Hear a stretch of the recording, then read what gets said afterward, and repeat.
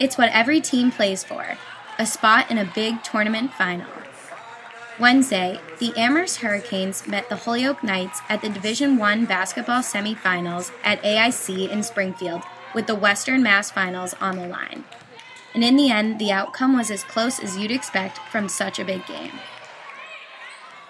Both teams kept the game moving, with Amherst jumping out to a 13-4 first quarter lead. Despite the scoring gap, Holyoke fought hard for possession of the ball.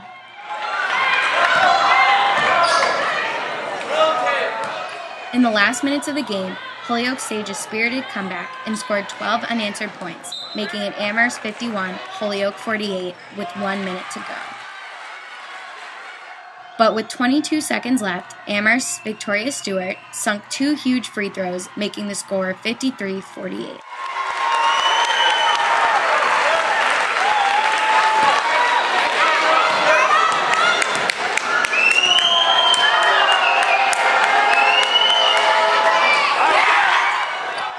Amherst worked hard to keep that lead and won themselves a spot in this year's final versus Longmeadow at 5:45 on Saturday at the Curry Hicks Cage.